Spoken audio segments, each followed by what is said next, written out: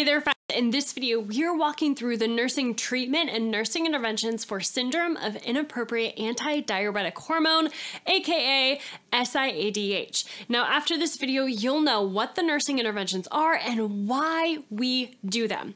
Now, don't worry, you won't need to memorize a list of nursing interventions or treatments for your nursing school exam, but you will actually be able to understand the critical thinking behind it all. Because you know your nursing exam is not going to test you on how well you memorize things, right?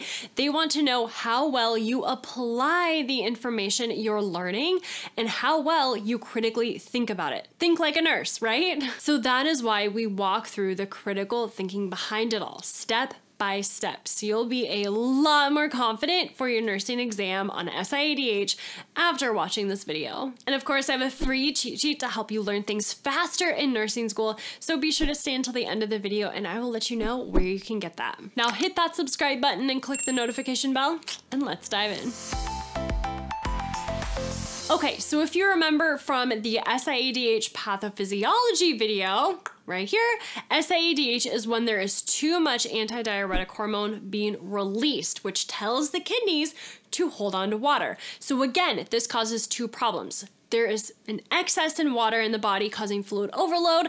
Then there's a relative decrease in sodium because that extra water is diluting the sodium. All right, so now that we remember that pathophysiology behind SIADH, let's take it one step further and learn about why we are going to do these interventions and the treatments. And let's dive into the critical thinking about SIADH and these interventions. So there are really two main problems that we want to correct. So here's what you'll need to do.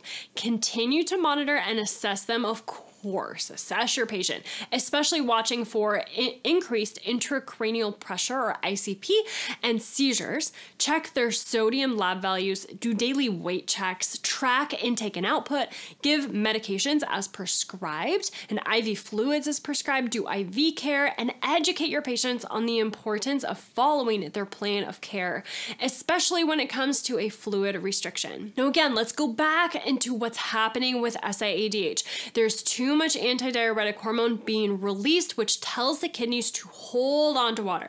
This excess water dilutes the sodium levels, making them decrease.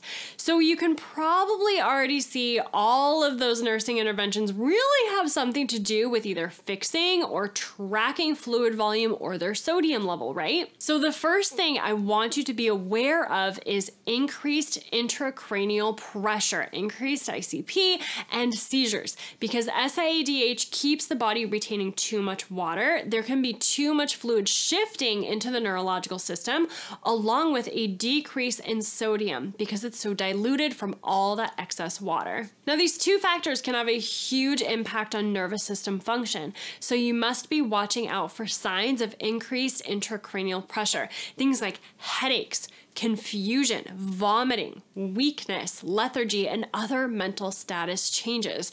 Really be aware of anything that seems off or isn't quite normal for your patient.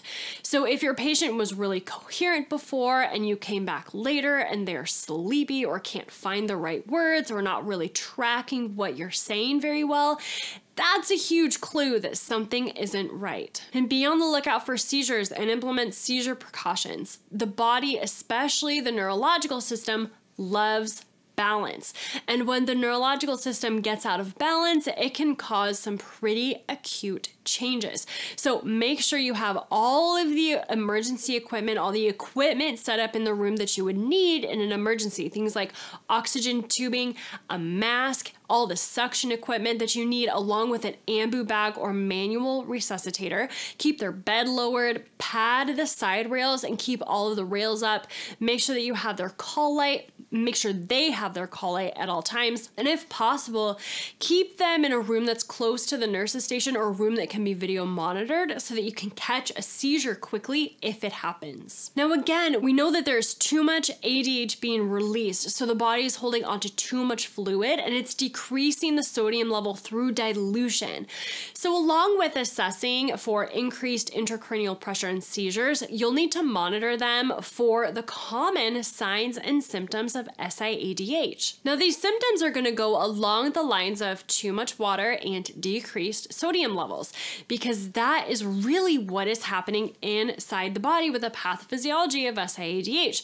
Symptoms such as weight gain, increased blood pressure, increased heart rate and a bounding pulse, decreased urine output, concentrated urine, GI disturbances. You might see things like nausea, vomiting, a loss of appetite, decreased deep tendon reflexes, neurological, mental status changes like we talked about, things like headaches, lethargy, confusion, seizures and a coma, low body temperature or hypothermia. We talked about those more in depth in the last video where we broke down the pathophysiology and the signs and symptoms for SIADH, going step by step through the critical thinking behind why those things happen. So be sure to check that video out if you haven't yet. Now, trust me, your nursing school exam is not going to test you on how well you memorize a list of nursing interventions. No, they're going to test you on how well you critically think about the nursing interventions and apply them to a case scenario question. So that is why we break things down this way. We give you the why behind it, the critical thinking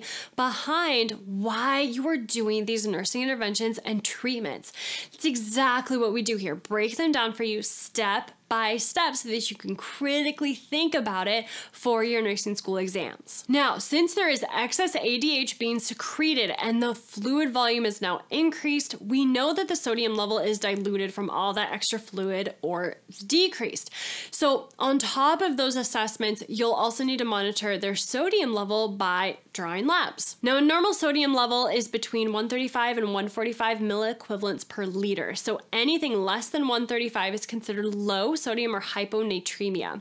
Now, you'll need an accurate sodium level for the healthcare team to decide what medications to give. So drawing labs, it could be really important. And make sure to do daily weight checks to monitor their fluid status. Weight is the most sensitive indicator for fluid status.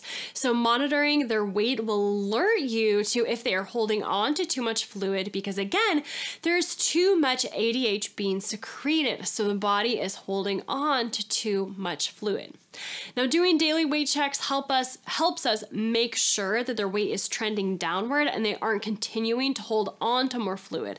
So to do daily weight checks, you'll check their weight at the same time of day with them wearing the same clothes and using the same scale. Now, that's the standard for daily weight checks to make sure that you get as accurate a read as possible. And along those same lines of monitoring their fluid status, you'll need to make sure that you are accurately measuring and recording their intake and their output to track their fluid. Now, measure the amount of urine that's produced along with all of the fluids that they are getting, including the IVs and all of the fluids that they are drinking. Now, monitoring these things will help you notice if they are holding on to too much fluid and if you need to switch up your nursing interventions to help offload more fluid.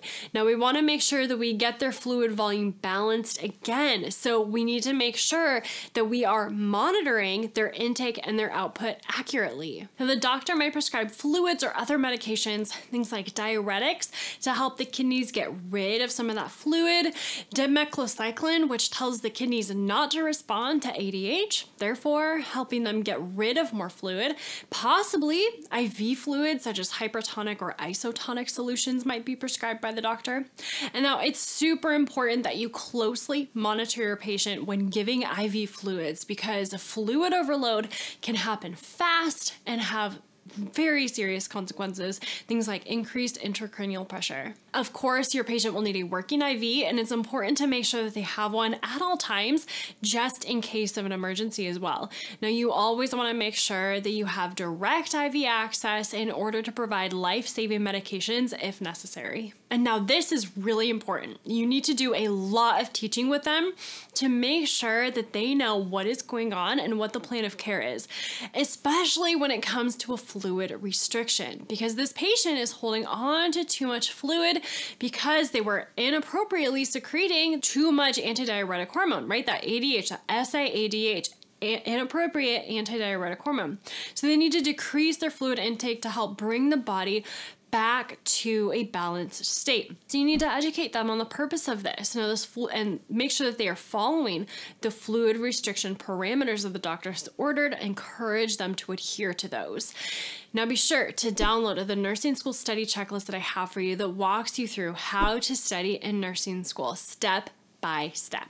Now, if you liked this video, be sure to hit that like button, leave a comment below to let me know that you loved it, share it with a friend, and of course, click that subscribe button and hit the notification bell so you never miss a video, and click on one of these videos right over here so you can keep rocking nursing school and go become the nurse that God created only you to be.